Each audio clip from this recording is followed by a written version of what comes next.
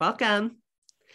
So we're just chatting off camera with some of our students and our guests tonight, but it's just so exciting to see so many people that are interested in a wine class coming from countries in a region that you may not have as much familiarity with, an area that is more difficult to travel in, although there are certainly in the last decade or so have become more open to tourists and traveling and infrastructure. I'd love to maybe share some of my experiences with you traveling in the country, although not all of them were wine related, in the countries, I should say. But if any of you have been to any of the countries that we're discussing tonight, of course, I'd love to hear your take in the comments. I also just want to be sensitive tonight that, you know, this is also a region we're talking about areas that are very close to Ukraine, areas that have been heavily impacted by like the Soviet Union and heavily impacted by Russia. So although we're not including like Ukraine or Moldova or anywhere like that in our discussion tonight, and that's simply because it's not considered to be part of the Balkan Peninsula itself. Obviously, we're talking about a subject and wine regions that are very close. So, you know, hopefully we can pay our respects and be respectful about what's going on while still keeping to the topic at hand here as well. Has anybody been to the Balkans or Romania, Bulgaria, Croatia? Yeah, I work there a lot, so I know the region pretty well. Do you go often or do you work with people there? Pre-COVID, I'd go there often. In fact, just got back from a trip a couple of months ago that went to Bosnia and then Bulgaria. So yeah. Wow, that's amazing. So I had the opportunity to, I've been on kind of 3 separate trips to some of these areas. The first one was about 10 years ago. I did a trip partially by myself and partially with my cousin through all of the Balkans, really, everywhere except Greece. And Greece is considered part of the Balkan Peninsula, but we just recently did a class on Greece, so we won't include it today. And my experience is I went during the winter. This was a decade ago. So depending on where you were, again, the infrastructure was not really set up for tourism yet. Besides the fact of being in the off season, the most common thing I got asked is, why are you here in what, like February or something like that? And I was there traveling around the area for a few months. I've been back since to visit friends in Serbia that I made on that first trip. And I've been back to visit the wine region of Bulgaria again as well. So I do have some limited, but some firsthand knowledge of traveling in the region. We're not going to talk a lot about getting around today, just because, as I mentioned, the first time I went has been 10 years ago. So I'm sure that my my pro tips on the buses and trains to take may not be the most useful to you anymore these days. But if you do have any questions, as always, you know, we'd love to hear what you have to say, hear your tips if you have any. I mean, that sounds absolutely amazing, Mary, because you probably know more about traveling in the region than anybody on this call. But we're here to talk about wine as usual. Mary, do you have an opportunity to taste a lot of wine when you're there? I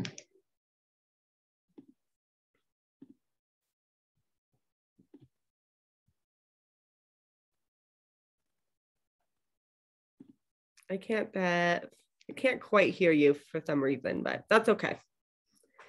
So if you do have if you know of any producers that you think are really worth seeking out or any wineries, I'm sort of staying away from listing wineries today because so many of them are just not available in the US or maybe not available everywhere.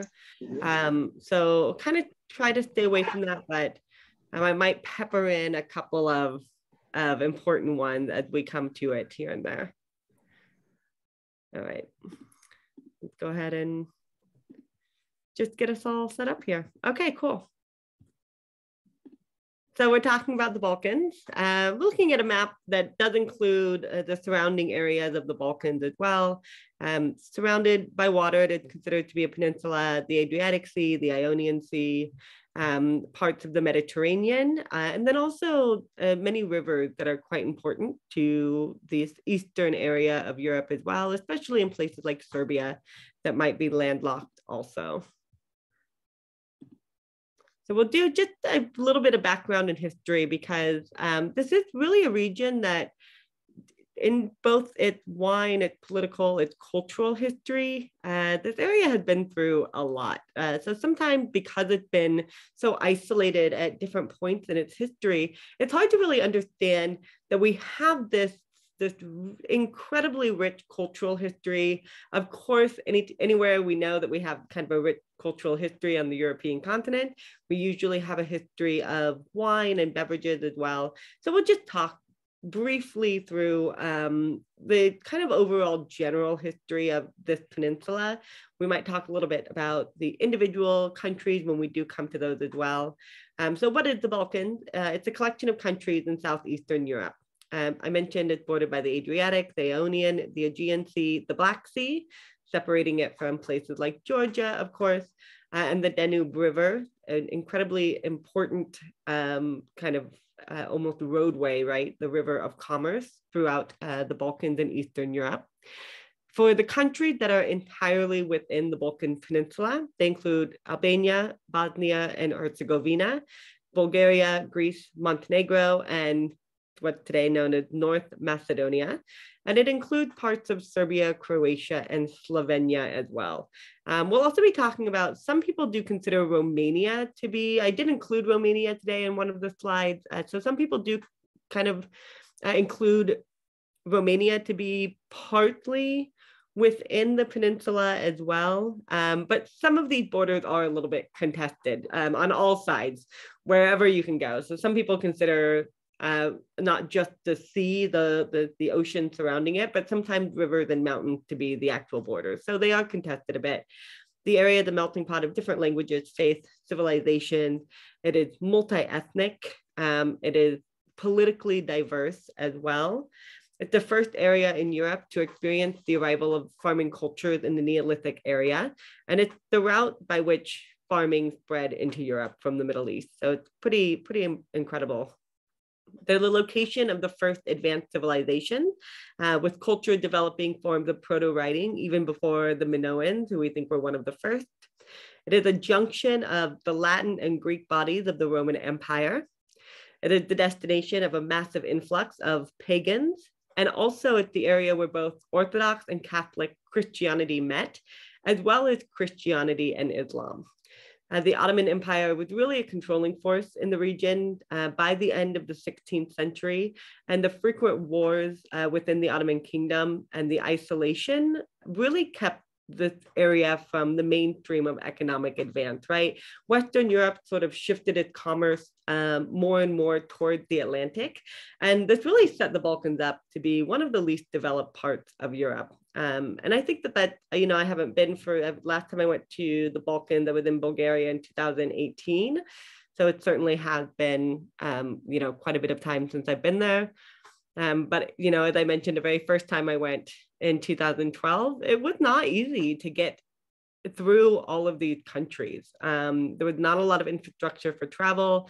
In some places, there was not very much infrastructure for hotels, especially if you went into places like Albania. Most of the nation states in the peninsula emerged during the 19th and 20th century as they declared independence from either the Ottoman or the Austro-Hungarian Empire. Serbia and Montenegro in 1878, Romania in 1881, Bulgaria in 1908, Albania in 1912, and Greece in 1921. And there's more. We had several wars. So, and this is a very, I'll also just pause myself here. This is an extremely truncated history. So don't take this as, this is the only wars and strife that happened within the region, because as you know, with this kind of crossroads of culture and religion, there was a lot of disagreements, we should say, right?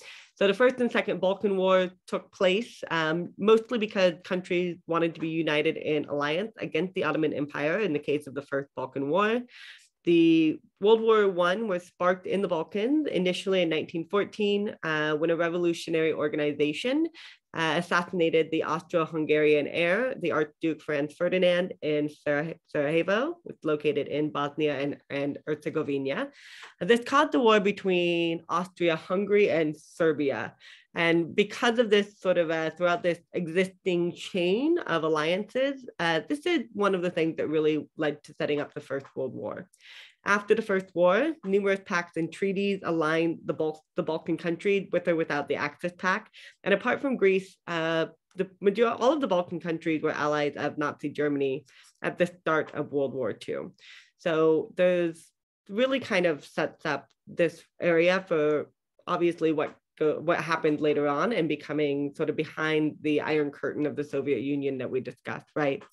So the region was left divided between Axis allies, and the region really suffered a lot of hardship. The people were very repressed. There was a lot of starvation throughout the occupation. At the end of 1944, when the Soviets entered Romania and Bulgaria and forced the Germans out of the Balkans, most of these countries fell behind the Iron Curtain. So most of the Balkan countries were governed by communist governments. Yugoslavia and Albania. So Yugoslavia was a collection of countries under a ruler, dictator named Tito, and Albania was under the leadership or dictator of a man named Enver Hoxha, who initially was aligned with both Yugoslavia and Albania were aligned with Russia. Albania fell out with the Soviet Union. They looked more toward communist China, but then really eventually fell into like really isolationist politics, and Albanians were really not allowed to, I mean, they were not allowed to travel. People were not allowed in and out of the country. When I went to Albania in 2012, I had to find a way to get into the country. And I kept going because I was already planning on doing this. So, I mean, it wasn't, it was a little disconcerting, but ended up being, you can take a train there, but well, the train stops at a station in Montenegro and doesn't go any further. Okay, well then you can walk down from the train station and you can go catch this bus. Well, the bus goes a little while and then stops in a town and says it's not going actually into Albania. So then you get a cab, you take a cab across the border, and then you find another bus to take you into Tirana. So it really was quite an experience, but I'm glad that I was able to see what that was like. So in the 1990s, the transition of these regions and the ex-Eastern Bloc countries turned toward more of a democratic free market. And a lot of these went somewhat peacefully, but in the former Yugoslav republics, war broke out between the countries of former Yugoslavia. So primarily involved were Serbia, Croatia, Montenegro. At the dissolution of Yugoslavia, 6 countries were recognized: Slovenia, Croatia, Bosnia and Herzegovina, what we know today as North Macedonia, Montenegro, and Serbia. In 2008, Kosovo declared independence from Serbia. Serbia today still doesn't entirely recognize this independence. The US was one of the first countries to recognize Kosovo's independence when this took place. And in 2019 in February, the Socialist Republic of Macedonia becomes known as the Republic of North Macedonia. So most people will still just refer to it as Macedonia. We'll talk about it today. There is wine that comes out of the country. I thought when I was there, referred to it like the former Yugoslav Republic of Macedonia, but I might be wrong. So one of the reasons that they changed their name as well to include North Macedonia is because of a dispute with Greece, who actually has, again, a wine growing region and just an area of the same name. So Macedonia is a part of Greece, not included in the country of Macedonia itself as well. And I'd love to hear anybody's comments if they have any, because it's a lot of history. It's not a place that, even though it's a place that I have been and have interest in, I'd love to hear other people's thoughts as well. So let's start off with some of these countries. So you have a choice. You can drink indigenous wines if you can find them, or you can drink international grape varieties. Both can be great, right? We know that. We talk about international grape varieties. We love Pinot Noir. We love Chardonnay and Sauvignon Blanc and Riesling and Cabernet Franc. and Cabernet Sauvignon, right? These are all wines that we know and enjoy from other parts of the world. And there's a couple of things that sort of happen in a lot of different countries, but especially in the Balkans or these areas that were coming out from under communist rule and engaging in a free market system for the first time, right? One of the things is that they needed products to sell. And oftentimes selling their indigenous grape varieties wasn't really what a lot of wine consumers, especially coming out in the 80s and 90s of these areas, were familiar with. So planting international grape varieties, although I think today we really see that shift where I think one of the greatest things of interest in the wine world is exploring these countries and these regions that have kept these grape varieties that have over decades or centuries really come to be perfect for the terroir or the climate that they're being grown in. But planting international grape varieties can bring cash flow, right? It's recognizable on the global market. It's going to be easier to pronounce and define than something called Fitasca alba or Fitasca regala, right? So a lot of these international grape varieties that were planted, especially in places like Romania and Bulgaria, which we'll talk about next, really helped bring in a lot of cash flow that was really needed after communism in these areas.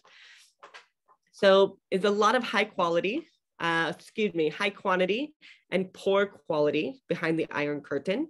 Although, wine isn't always kind of drinking, and wine isn't always pushed or it's tolerated, but not always the word I'm looking for. Sorry, sometimes my brain just like leaves me. It's tolerated, but it's not necessarily welcomed in some of these sort of places, right? Like communism, Soviet Union, things like that.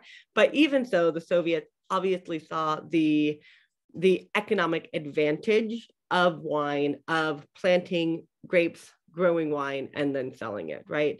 So they really expanded vineyard acreage. One of the things, especially that they did in places like Romania and Bulgaria, was plant high-yielding, disease-resistant hybrids on flat land. They established gigantic state-run cooperatives. They encouraged a lot of quantity over quality of the wines, of course, so that they could just make wine and sell it for money. It wasn't really considered an artisanal product. In 1989, after the fall of communism, a lot of these wineries are privatized, and we begin to see a refocus on quality, as well as a lot of investment from international investors, people outside of the country, right? We still see a leading stake in Eastern European wine production, even though in the past 20, 30 years, we have dramatically reduced, especially in Romania and Bulgaria, the amount of wine that we actually produce. But Romania is still a leader in terms of Eastern European production. So what do we see for some of these grape varieties and wine regions that we might expect? So the country's two most planted grapes, and Romania is a white wine loving country. The majority of what Romanians drink is white wine. It is the preferred, majority by maybe around like 60%. So it's not like only what they drink, but it is probably the preferred style of wine. Most commonly within the country, you'll see the two indigenous grapes, Fitasca alba and Fitasca regala. These are the country's most planted. The alba tends to be a little bit more on the floral side, and sometimes the regala can be a little bit more on the mineral side, is what I've heard. I haven't had a ton of opportunities to taste these wines side by side.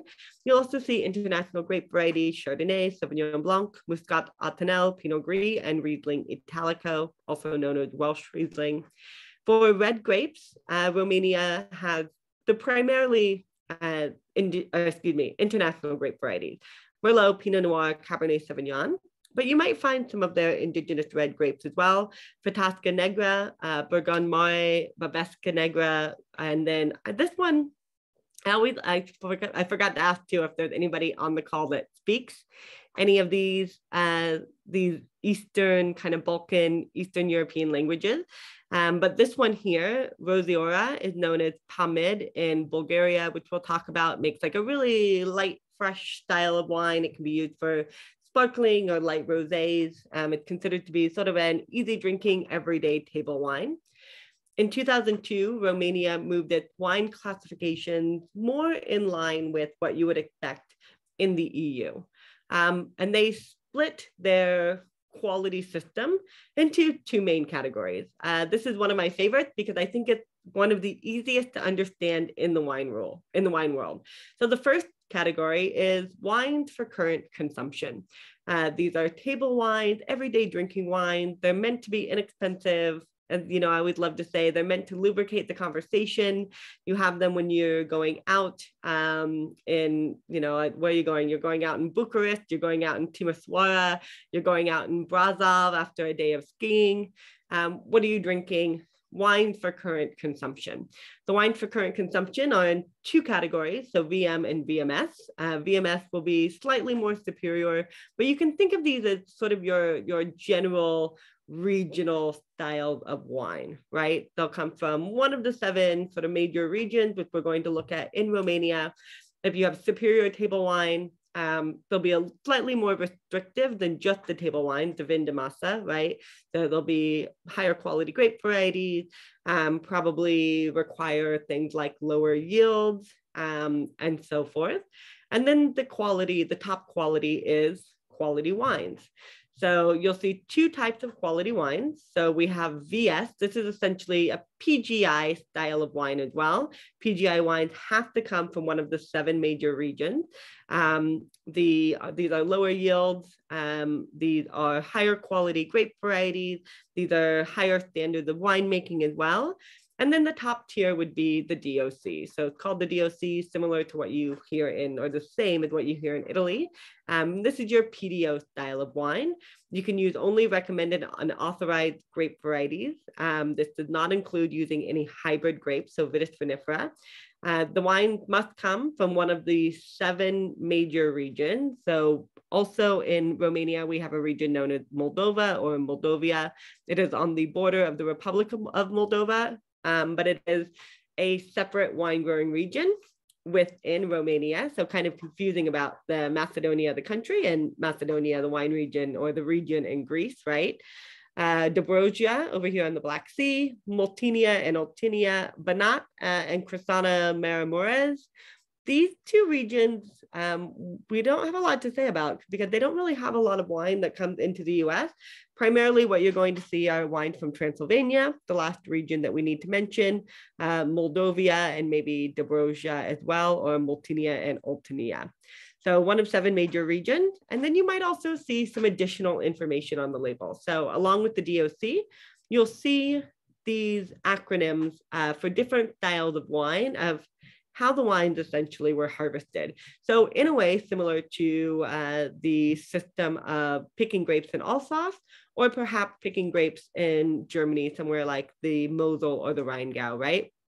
So you might see the acronym CMD on a bottle of DOC level wine. This means the grapes were harvested at full maturity. Well, I mean, this really should be the basis of quality, right? All grapes that we drink, or all wines that we drink from grapes should be harvested at full maturity. This just means that we have the right level of balance between ripeness and acidity. The tannins are ripe. We don't have green off-putting flavors in our wine. It's not too acidic and so forth. So harvested at full maturity. You might see CT on the label, and this is indicating a late harvested grape. So this would be closer to maybe in somewhere like Alsace, maybe we would say like the Vendage Tardive, or in somewhere like Germany, probably more of the Spätlese or maybe the Auslese category if there's no botrytis affecting the grapes as well. So these are late harvested grapes. They have more ripeness and concentration of flavor. They have these kind of richer, more honeyed characteristics to the wine. They can have some sweetness, but they don't necessarily have to. So that would be a producer decision of whether they're leaving some of that natural sugar in the wine or not. And then the CIB, you have botrytis affected grapes. So these are grapes that are affected by the noble rot, both desiccating the grape concentrating all that sugar, right? But also adding those concentrated fruit flavors that you get from that raisinating of the grape and that aging, right? And then sometimes you get flavors from the botrytis, the actual noble rot itself. People say like ginger and saffron can be really common here as well. The Carpathian Mountains dominate the center of the country.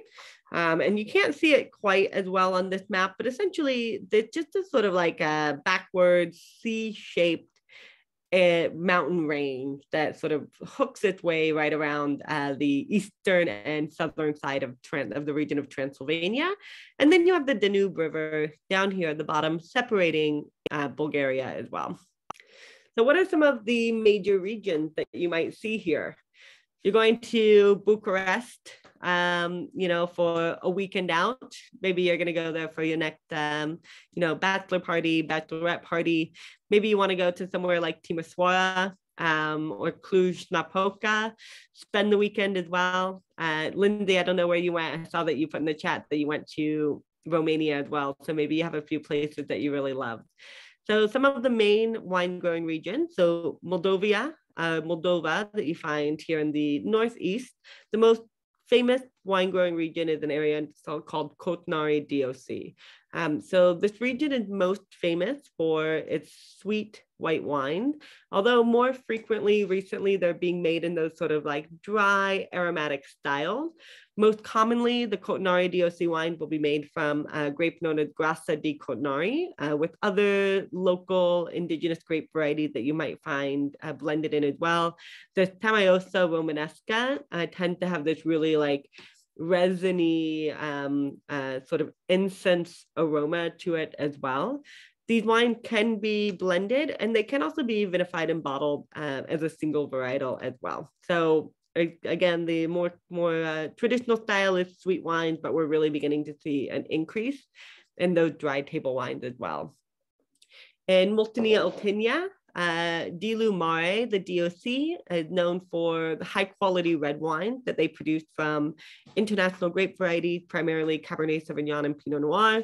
We mentioned Banat and Cristana Maramuras as well, up here on the western side of the country. And close to the Black Sea, we have the Brosia, Mufatlo DOC, also known for more traditional indigenous whites, but also traditionally a late harvest style of Chardonnay. We see Cabernet Sauvignon, Pinot Noir for the reds. And then, of course, Transylvania. So Tarnave DOC is one of the coolest in terms of temperature regions and most important. These are high acid, sort of zesty styles of white wine coming from the local grape varieties, usually from the Feteasca grapes, but even from something that you might find like the Traminer, kind of a Traminer Rosé, kind of like almost like a spiced, richer white style of wine as well. So when you're heading south, you're going to go right into Bulgaria. So you're going across the Danube River.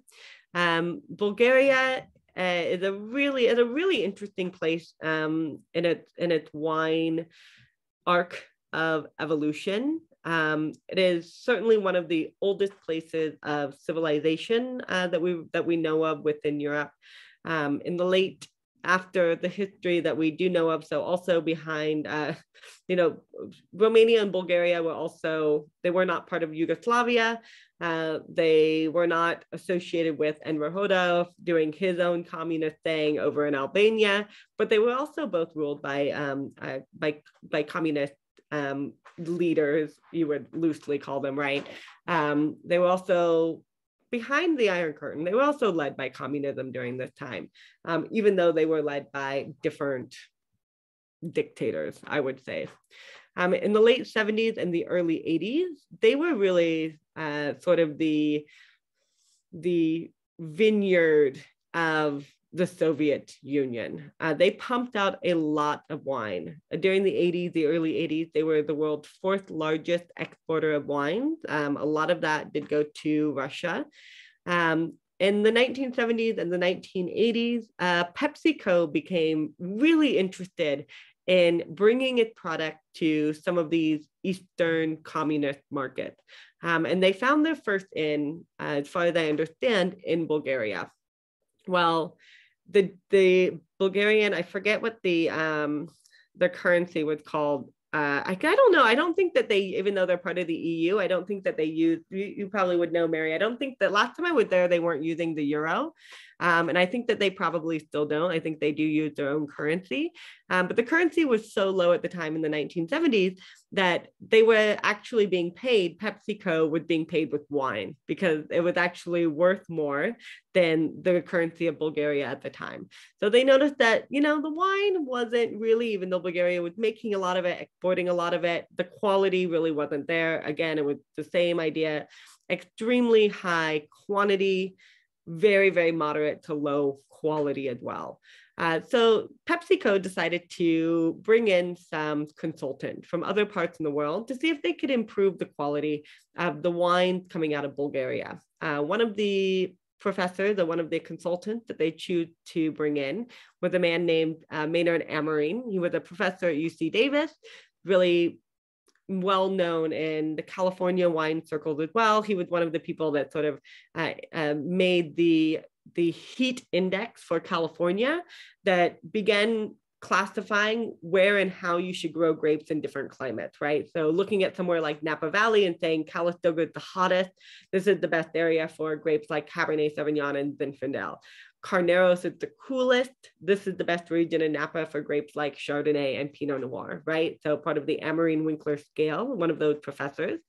So he came in and started bringing in new styles of winemaking, and also mostly improving the quality, the hygiene. We're looking at ripping out a lot of vines, planting better clones of better grape varieties, and a lot of them were international. So Cabernet Sauvignon, Merlot, Syrah, Pinot Noir, Sauvignon Blanc, Chardonnay, Riesling, right? All of these things really came into Bulgaria during this time. This was also a time that we were getting over Gorbachev's anti-alcohol reform, which really heavily impacted both Romania and Bulgaria. In the 90s, the collapse of the communist regime really led us to move forward with the New World model of kind of soft, fruity styles of wine made from international grape varieties. And I think that today, this is really kind of what Bulgaria is known for on the kind of the global market. But there is a lot of really interesting winemaking happening with the indigenous grapes in the region as well. One of the other things that can be really confusing about the wine regions of Bulgaria is that we list 5 here, but only 2 are officially recognized by the EU. There's 52 total zones that you can use on your bottle of Bulgarian wine, but most producers don't choose to use those. So really in Bulgaria, it's considered that the name of the estate is the best. That's really what you should kind of take a look at. And then we're learning a little bit more, because you can see how large these overarching regions are. We're learning a little bit more about the grape varieties, the indigenous varieties, and the quality due to the climate that these wines have in these regions. So we really see most wines labeled with one of these 5 larger regions. And then you might see them labeled with the name of a village as well. So they're telling you these are like the major wine growing villages that you do see within these larger regions. So the Danubian Plain, we see a lot of white wine coming out of this region. There's a producer named Borgozone. They're located up here, right on the Danube River. They're, I think, one of the more common that you might see making international grape varieties, but their wines are imported into the US, and they're good. I wouldn't go as far to be like, you're kind of using a name that's a play on Burgundy. You're making Pinot Noir and Chardonnay. I wouldn't go to as far to be like, I would mistake this wine for Burgundy, but the quality really is quite good. And they're really trying to increase the quality of the wines. And they're looking at a lot of the terroir specificity of their grape varieties as well, and looking to incorporate more of the indigenous grapes. So some of the villages you might see in the Danubian Plain, Sitov and Suhindol. The Thracian lowland is, these are the 2 recognized by the EU, the Danubian Plain and the Thracian lowland. Sungalor is an area within the Rose Valley. It's kind of a subset of the Thracian lowland that you see a lot of more of the indigenous grape varieties coming from the Thracian lowland, aside from the Struma River Valley. It really is an interesting place to so Sofia is in the western part of the country, the capital, one of the largest cities. But there's a small village here. It's called, it starts with a P. Maybe it's like Podrica, or maybe I'm remembering that from another one, but they have a really cool wine bar scene, and a lot of like, that kind of camaraderie of those younger, kind of more hip producers who are making like kind of natural styles of wine from the local grape varieties, which we're going to discuss in a moment. And it really is a really fun and exciting time for these wines. If you do go to any of these regions, one of the reasons we wanted to do this class is because I really wanted to inspire or hope that people will feel comfortable when they're traveling in some of these regions, seeking out some of the local wines, right? If it might be comfortable to go with the Chardonnay, the Pinot Noir, the Riesling, and those wines might be very good. But I think it's also really exciting to try some of these other grape varieties. I mean, when talking to Laura, I was going to mention this earlier, we were just talking about the concept of, there's not a ton of really high quality wine coming from the Balkans that are really available in the US right now, which is quite unfortunate. But she said something that was really insightful. She said something like, sometimes the thought or the memory of a wine that inspires the journey, meaning, again, kind of the idea, if you like history and food and culture and wine, then any of these countries in the Balkans would be for you to travel in. So you also see the Black Sea region on the eastern coast. Sometimes you can see more lighter aromatic grape varieties here. So we would say Riesling, Pinot Noir, Chardonnay, of course. The Struma River Valley is a really interesting place that I think doesn't get quite enough interest in the style of its wine, known for a grape called Melnik, Shiroka Melnik, which we'll talk about in a moment. This producer Orbilis is coming from the Struma River Valley, and they actually make really quite cool wine coming from the Melnik grape. The Rose Valley, that sub-appellation of the Thracian lowland that I mentioned. If you're traveling in Bulgaria, rose is a very, very common scent in the country. So you probably come back with gifts of like rose oil and, rose scented candies and cakes and things like that as well. What are some of the terms that can help you navigate the Bulgarian wines? Well, now you know the region, so let's talk about some of the terms you might see, and then some of the grape varieties as well that are not international. So if you see Barik, it means that the wine has been fermented in oak cask of 500 liters or less. This usually will be a style of new oaked wine. When I traveled in the country for wine, it was a very very, very fast-paced trip. In 4 days, we flew in and out of Sofia. We went to the Thracian lowland, almost over all the way to the Black Sea, up here to the border of Romania, and then back down to Sofia. So, I mean, it was a pretty big trip for 4 days. Spent a lot of time in the car, tasted a lot of different styles of wine. And I was told that when Bulgaria really started opening back up and increasing interest in its wine industry, that the EU subsidized new oak barrels for Bulgaria. And so this was one of the reasons that they just started making their wines in a very kind of new world oak style. So with the fact that they got these oak barrels for free, Maynard Amarine came in and he introduced this, kind of like softer, riper style of winemaking that was done in California. And this really sort of set the tone for the style of wine that they made for the next 20 or 30 years. You might see reserve indicating a year of age, special selection indicating 2 years of age. What does this mean?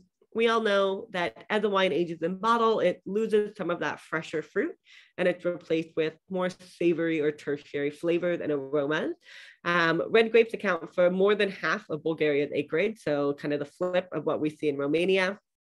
International grape varieties, Merlot, Cabernet Sauvignon, lead plantings.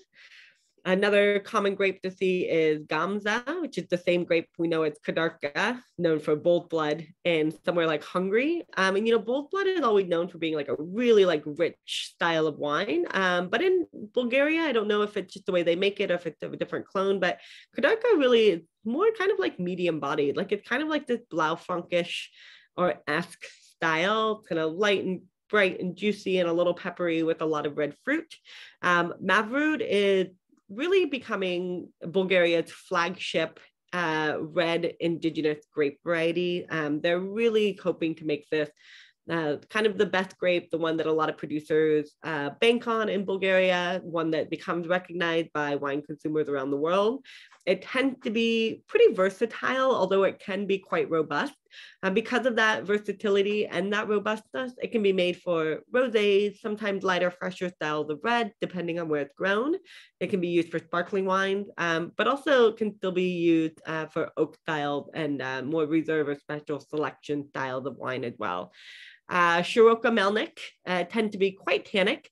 It's pretty much exclusively cultivated in the Struma River Valley, this area here. It's closer to Greece. It's a little bit more Mediterranean in its climate as well.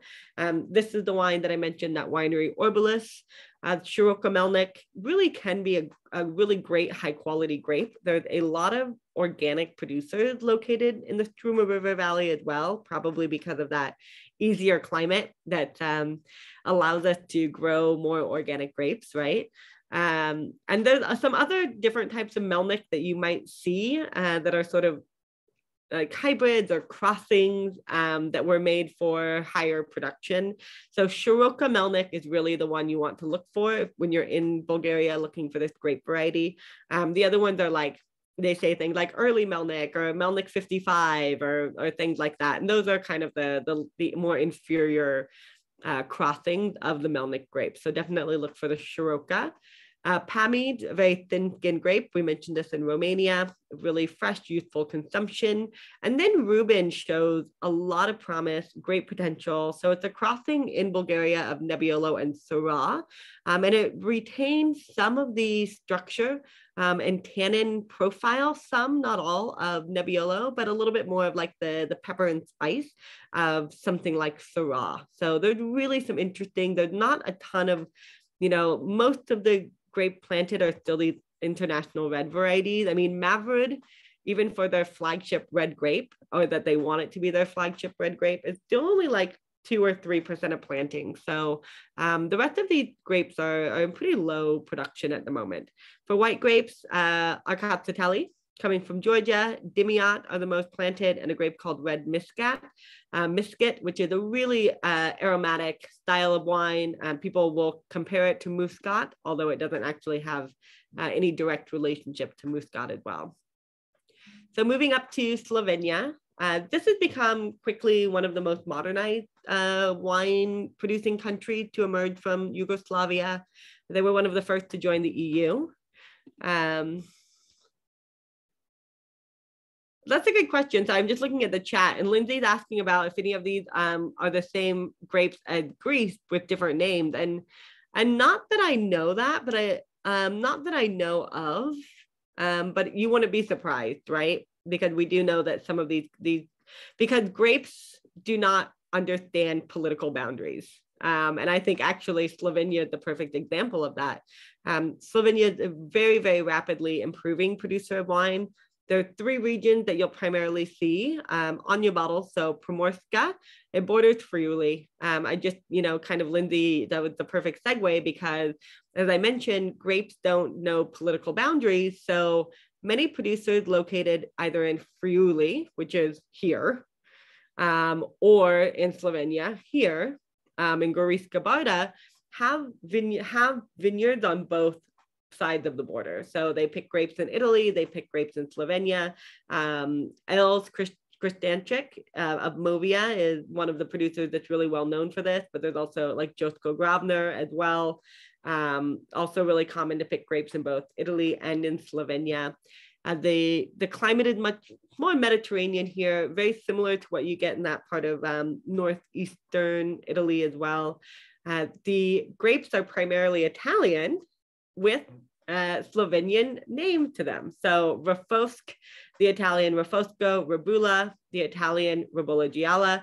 Just like in Italy, you see Rabula made in both the kind of fresh, light, drinkable white wine styles with no skin contact, but it really does well as an orange wine style too. So you'll see Rabula is both a white and an orange, just like in Friuli.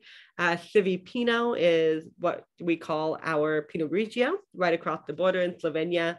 But then we also do see those international grape varieties, Cabernet Merlot, of course, some other indigenous whites as well.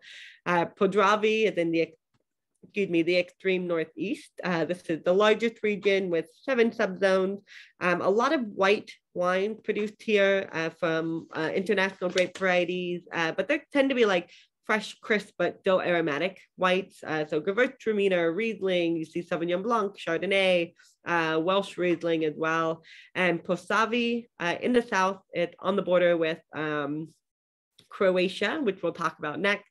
And they're quite a large region overall, but they don't have a ton of grapes growing in this region. So the most important really is Primorska, and the most important subzone. I mean, all of these are, we have like Karst, like across from Karso, Goriška Barda, across from Friuli, and Vipava. These are kind of the top 3 subzones that you see in Primorska as well. Fun stuff, guys. I hope you're really inspired to drink some Balkan wines.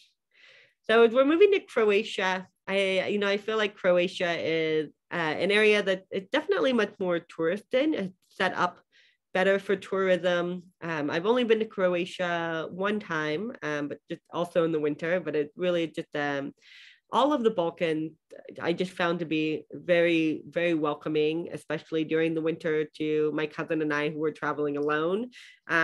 We were young and not traveling with a lot of money. So we really, lovely to meet so many people in our travels. And I have many friends that I'm still in contact with that I met on this trip that I stayed for several years as well, which is why I've been back to places like Serbia, 2 or 3 times to go visit some of these friends that I've met. So Croatia, we have 4 main regions, sort of the Croatian upland, Istria, and Kvarner, which is here in the north. And then we have the Dalmatia coast as well. Up here, we see more white grape varieties. And down here, these are the 2 most common regions that I see in the US, whites in the north and more red in the south. The coast of Croatia stretches all the way from the Italian border, all the way south to Montenegro. So you have these 2 non-contiguous zones, Istria, where white wine is dominant, primarily based on its own sort of variant of Malvasia. So also tends to be, a little bit aromatic, but also really crisp and fresh and salty, has some beautiful like kind of orange and white floral characteristics to it. In Dalmatia, we see an interest in red grape varieties, but also a resurgence of Zinfandel, Cyrilliac Kashtalanski, and its offshoot or its protege, Plavac Mali. So Plavac Mali is really one of the most common red wines that I think you might find coming out of Croatia. You'll see the Zinfandel as its original name, Cyrilliac Kashtalanski, or also as its really ancient name, which is known as Tribodrag. And so we probably talked about this in some of these other classes, but, Mike Gergich was the winemaker in Napa Valley who was making wine at Chateau Montelena when they won the 1976 Judgment of Paris. He had made the wine that won. He was a native Croatian. He came to the US from Croatia. And when he was living in Napa for years, he made comment that the Zinfandel grape, the leaves and the grape variety looks like something very similar to where he came from in Croatia. And he never really put 2 and 2 together, but he just noted it. But when Carol Meredith was a plant geneticist at UC Davis, and she was beginning to research the relationship between different grape varieties, and her work is the reason that we know that Zinfandel is this grape variety. Her work is the region that we know that, Sauvignon Blanc, that Cabernet Sauvignon is the offspring of Sauvignon Blanc and Cabernet Franc. Like we never would have known any of these things before. She really developed the technology that helps us look at the offspring parent offspring relationship between the different grape varieties. So his personal recollection of these kind of coastal vineyards and these wines that were very similar to Zinfandel led Carol Meredith to Croatia, and she was eventually able to establish the correlation between these two grape varieties. They are the same thing, also the same as Primitivo coming from Puglia in Italy. So, you know, here's the Adriatic, just over here, you saw on the initial map is Italy, right? You really didn't have that far to go in this case. Just to hop over the sea to Italy, and then all it took was some Italians coming to the New World to make their fortune, right? So some of the other Balkan countries are, you know, the infrastructure for making wine and also getting wine out into the global market. It's not very developed. It's not as strong yet. So, you know, we have a few things that we can talk about these regions. You might notice that, you know, we really try to make it so that we have cohesive maps when we do our classes. And you might notice that these are not cohesive at all. And that just really is due to the fact that, you know, there's not one kind of map, you know, wine person that's really making all of these maps. Quentin Sadler did a great series of Balkan countries, not all of them, but some of the wine regions, like especially Bulgaria, Romania. But he has his logo on them. So I was just trying to find nice ones to use, but you'll notice that they're not all the same. And for some of them, we don't even have a wine map. For example, the Kosovo is a really good example of that. This isn't a wine map, it's just a map of the country. So I can show you where you might find some of the vineyards here. So North Macedonia, recently since 2019, they changed its name or updated its name to the Republic of North Macedonia due to their dispute with Greece. It is a very historical region that at one time covered large parts of both Greece and Bulgaria as well. Under the rule of Philip II and Alexander the Great, it was considered to be one of the most powerful states in the entire world during its time, kind of the 300 BC. It became part of the Roman Empire and then was under Ottoman rule for 5 centuries until 1913. So, you know, really under Ottoman rule for quite a long time. And then post World War II, part of Yugoslavia until 1992. In terms of the wine area, you know, and I'm just going to interrupt myself here because one of the things that I thought was so fascinating was I was kind of like, oh, we're going to do this cool class on the Balkans, and like all we're going to have to talk about is Croatia, Slovenia, Bulgaria, Romania. So I'm like, of course they make wine everywhere and in all of these different regions, but because of my travels in the country, like I know that many of these countries are also have a large Muslim population. Islam is one of the dominant languages, or excuse me, religions, especially in some of these like Albania, Kosovo, different parts of Macedonia as well. They have a high like Albanian Muslim population up to, you know, I think Macedonia, their Albanian population is like 25%. So there's a lot of Islamic influence in the Balkan countries as well. So I was thinking, you know, there's not going to be a lot of wine because they have a culture that doesn't necessarily approve of drinking alcohol. But when I really started to look into it, that's just not true at all. There's a great culture around both beer and wine in many of these countries, and it's really just for us to pay attention and begin to seek them out, especially if we do go here. So in Macedonia, so usually you're, especially even on the news, you're pretty much going to hear to it referred as Macedonia. It's not usually by the full name. The Vardar River area near Skopje in the center of the country is the most important. You'll also see quite a bit of vineyards along Lake Ohrid on the western border with Albania as well. They also focus primarily on red production here. This is a grape we haven't talked about yet, Vranac, but Vranac is a very important grape variety in the Balkans. It is a kind of a fuller bodied, kind of beefy style, thick-skinned, you know, medium plus tannin style of wine. Definitely has a more structured and round mouthfeel to it. So Vrnak is going to be one of the dominant red grapes. And most of the remaining countries we'll talk about.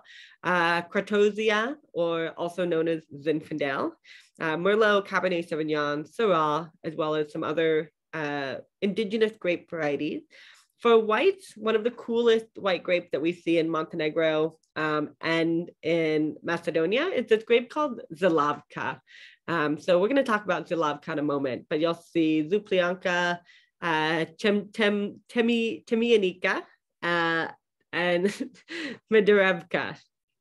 If you guys want to chime in on some of the pronunciation, please do. Kosovo as well, the country with a history of wine for more than 2,000 years. Currently, they only have about 3,500 hectares of vineyards, but incredibly mountainous.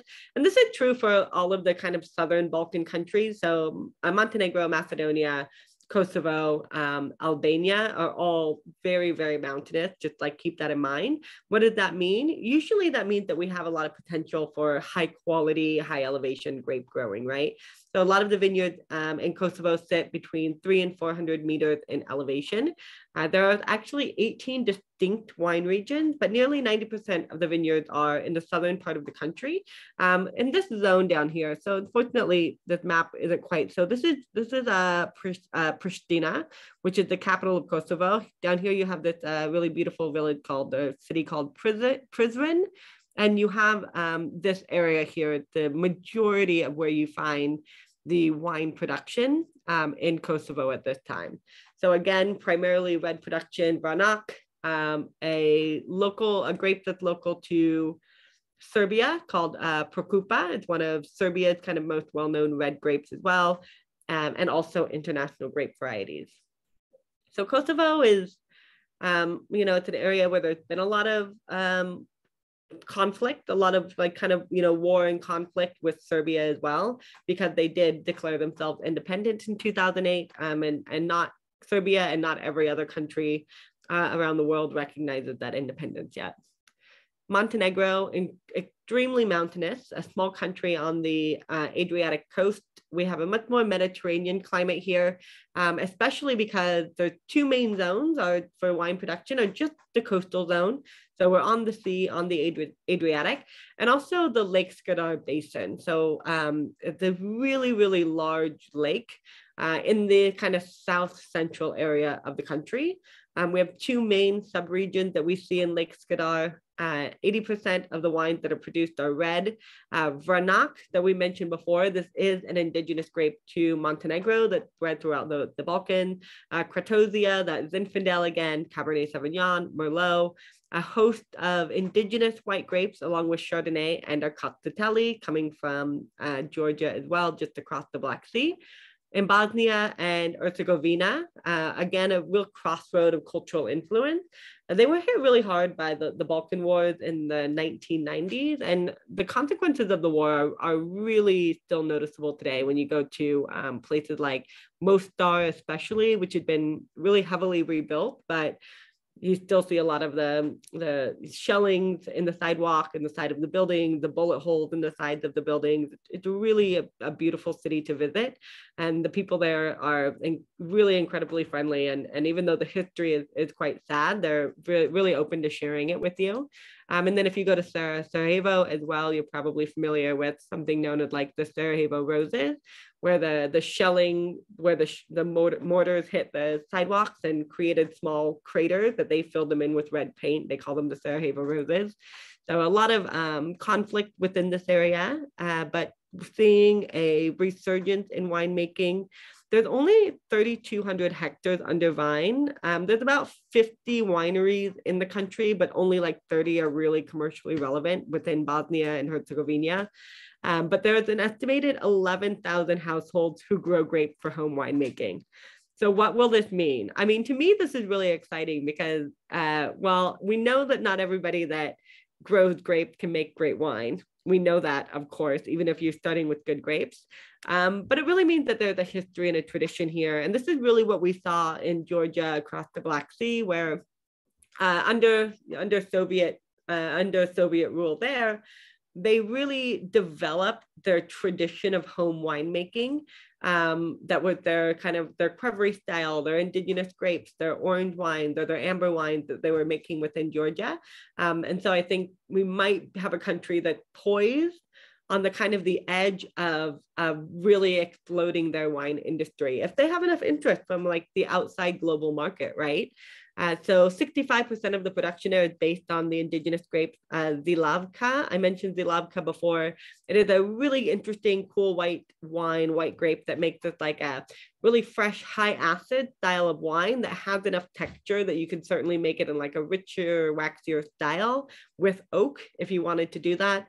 It's not uncommon to use local Balkan oak that you find within the region. It's kind of like almost like Slovenian or Hungarian, where it tends to be it doesn't have as much aromatic impact as like American or maybe some of the French oak that you might see as well. We had the Lavka by the bottle for a while, or by the glass. We actually sold it by the glass several years ago at Corkbez, and it was kind of almost like Chablis-esque, this style that we had. It had a lot of like bright lemon curd, kind of hazelnut characteristic to it. It was really a lovely wine. So moving into Serbia, we're in, I think, the only landlocked country in the Balkans. There's no sea access here, but there are a lot of large rivers that do help moderate the climate in Serbia as well. Winemaking was established here pretty heavily in the early Middle Ages, when Serbia went through its conversion to Christianity, but it was really hindered by the Ottoman period. 20th century, we saw the development of a lot of really large co-ops. And under, Yugoslavia, under Tito, they suffered a lot from the more violent wars, a lot of the ethnic conflicts as well that have been prevalent, unfortunately, here, and also sometimes ongoing. So right now they have about 300 registered producers and 30,000 hectares under vine. This was a really big surprise to me by comparison to some of the other countries, because I've seen Bosnia and Herzegovina wine in the US. I've seen wine from Macedonia. I don't think I've seen wine from Montenegro, but definitely from Croatia and Slovenia. Those are much, much more common. But to find out that Serbia had 30,000 hectares and 300 registered producers, I was like, why aren't we getting any of these wines? So I'd really be interested to see if, the quality is really there, if it's improving, what's going on. There's 20 wine regions, but there's two kind of major regions that are important at the moment. The Tri-Morave, it includes the basin of the three Morava rivers, converging down here. You have Belgrade. Belgrade, the capital, is just up here. And then the Negotinska Krajina. So this is in northeast Serbia, on the border of Bulgaria. It's not really quite northeast. It's kind of like the mid-east, I would actually call it, here on the border of Bulgaria with the Danube over here. And this was an area that was really well known, especially in the 19th century. The wines were exported to Western Europe, and they really enjoyed a high reputation during that time as well. And I think this might be the last one. Okay, and Albania. So this is really the country that I would like.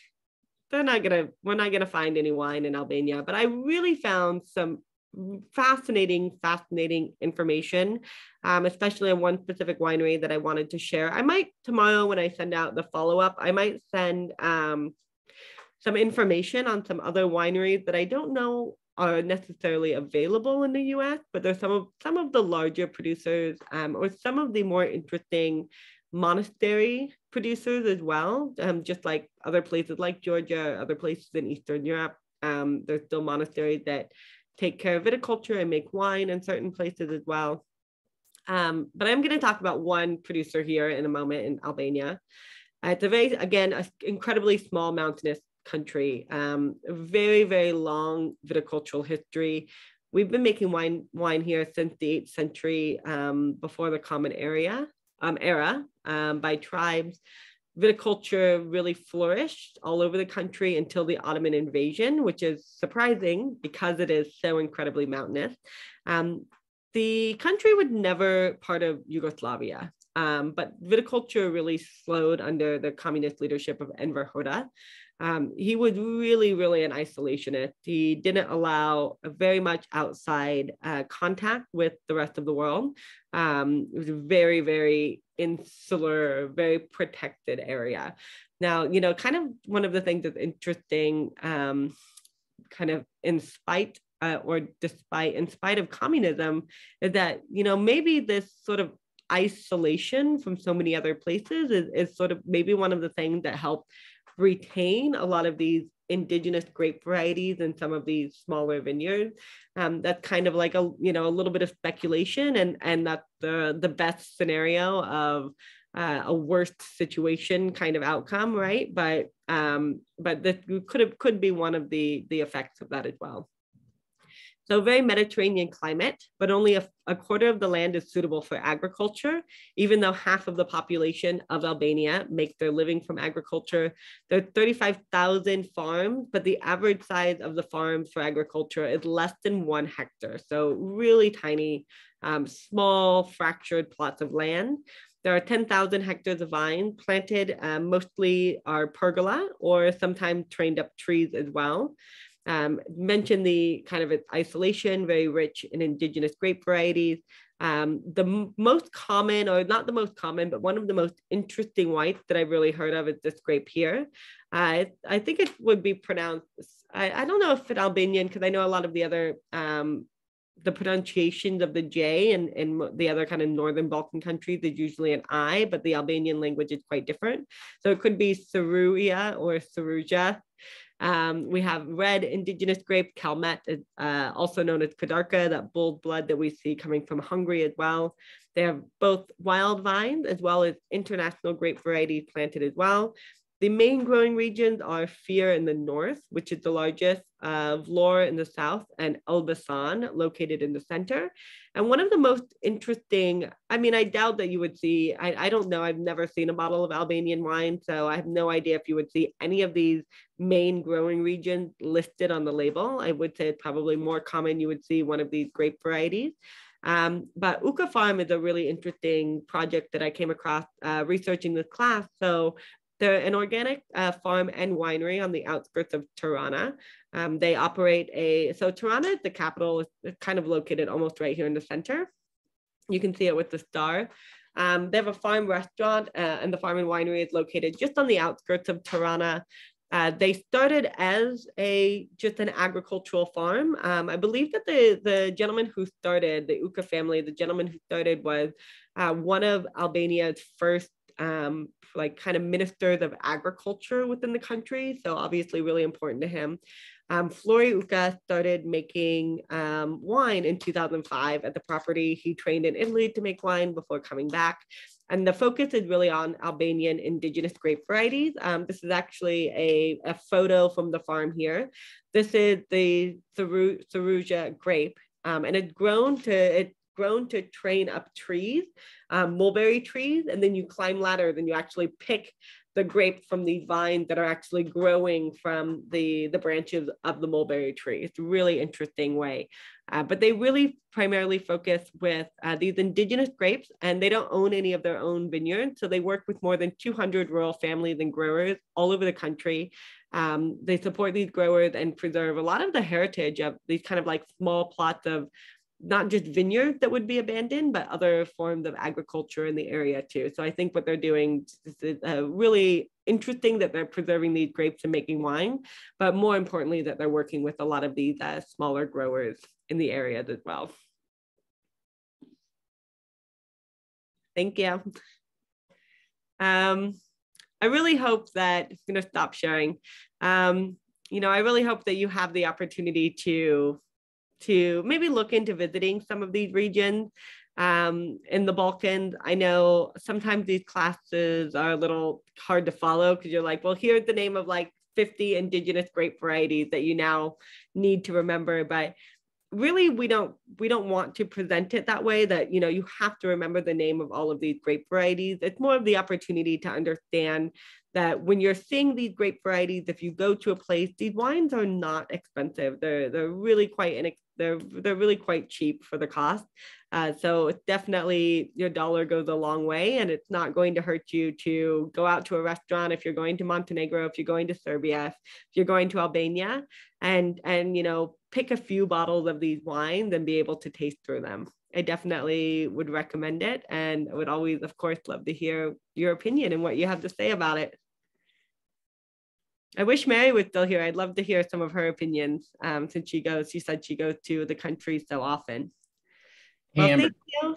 quick question. Is their techniques any different in those countries? Their winemaking techniques? Or are they do they follow more of what you would see in Spain and France and Italy? More modern techniques. I think the biggest difference is that they've really, in a lot of places, increased the hygiene in the wineries.